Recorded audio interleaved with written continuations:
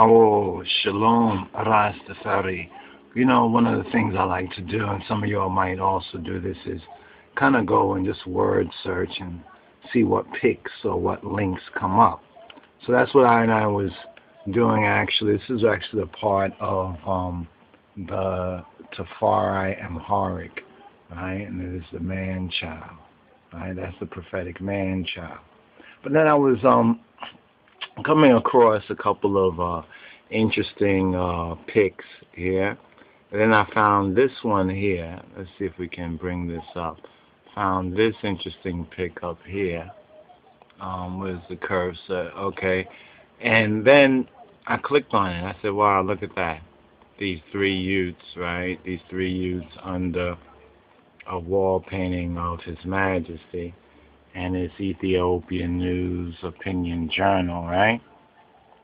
And then I saw this picture. I said, what a wonderful picture. I also saw a book, The Three Children's Gospel by Rastafari.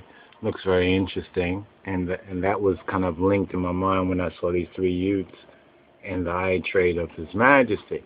Then I saw this over here, so I clicked it, right?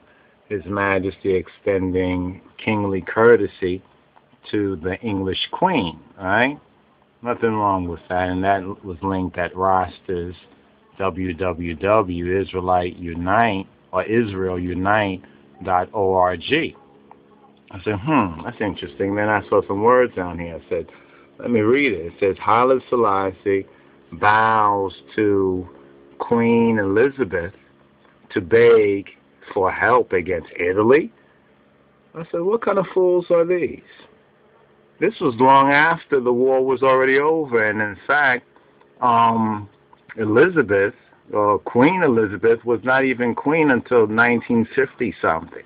The Italian invasion of Ethiopia actually ended in 1941. That's when the Western nations, America and England, and, you know, those guys were just getting into the war, right?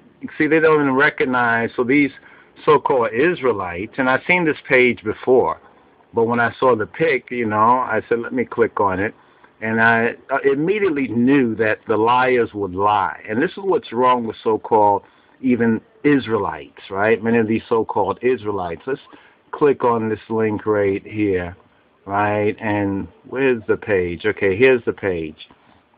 You might have seen them. So they have the menorah there, like the other Jews, right? So Israel unite in Christ, right? Some Negroes and others. So this is like a hit job, or it tries to be a hit job on Rastafari, right? On the Rastafari movement. And what does the Bible say? My people perish because of a lack of knowledge. And this is a classic perishing because of a lack of knowledge. So many things they basically get wrong, but one thing they do, they follow the other Jews, right, with this menorah as being the symbol. And then they twist and slander and lie, right, against His Majesty, against the Rastafari movement. And true, many Rastas are out there putting out some teaching that is really not right and exact. And of course that happens, you know, the zeal, you know, ones have that zeal, but we have to study and show ourselves approved, because some very simple points can be basically answered, right? And one of them is regarding this particular pic right here, where they allege that His Majesty bowed, right, to the English Queen in order to beg for help.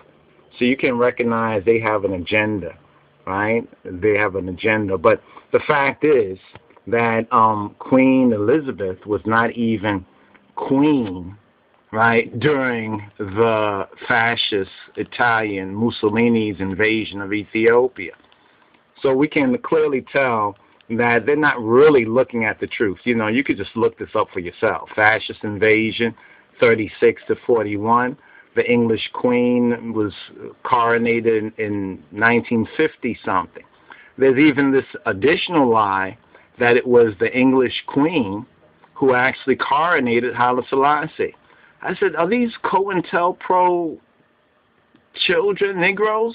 I mean, where are they getting their intel from? But remember, Cointelpro is about counterintelligence, right? These are some counterintelligence Israelites right here.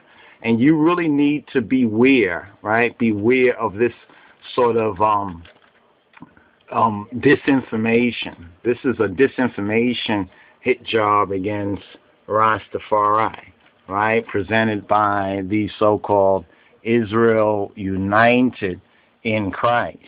But they reject Christ and his kingly character, right? And very simply, we've already pointed out that, you know, when they say that His Majesty bowed, right, to the English Queen to beg for help, I mean, anyone who knows even a little bit of history, so if they don't even know recent history, how can you really trust them when we talk about the past history, the Bible history, or even to try to Cointelpro Ethiopia, our divine heritage, brothers and sisters? This is Wendim Yadon reporting.